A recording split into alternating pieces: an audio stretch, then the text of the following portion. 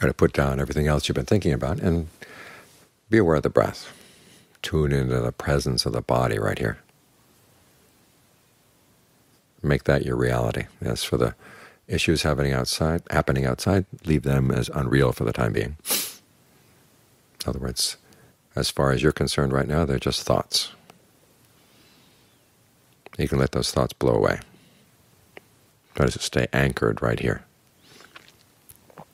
This way the mind can gain some strength from being here in the present moment. When you breathe with a sense of well-being, it's soothing for the mind. And at least for the time being, you don't have to take on any other considerations, any other responsibilities. Of course, you're not being irresponsible by doing this. You're strengthening the mind.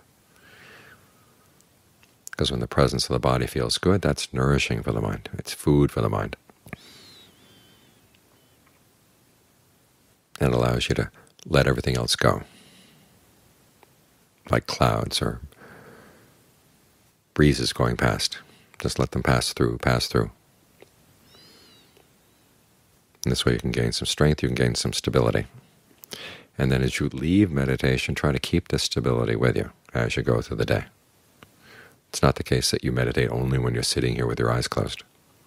The word meditation means to develop, and you can develop this sense of being with the presence of the body and carrying it into your other tasks as you go through the day.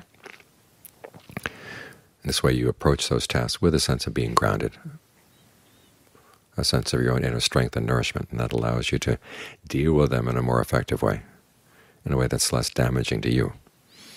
Otherwise you tend to pour everything outside and don't save anything inside here.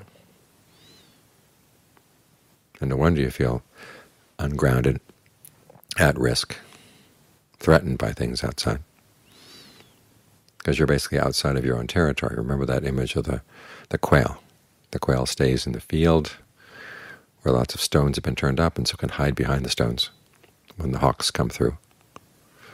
If the quail wanders out of that area, then it's not safe. Okay, as long as you're with the body, you're safe. You're in your own territory. So if you don't feel like your body is your territory, well, do what you can to breathe in a way that feels good.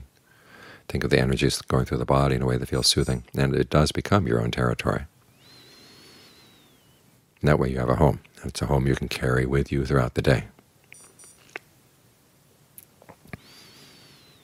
So try to get acquainted with what the body needs right now, and that makes the sense of the body, the presence of the body, that much more nourishing for the mind.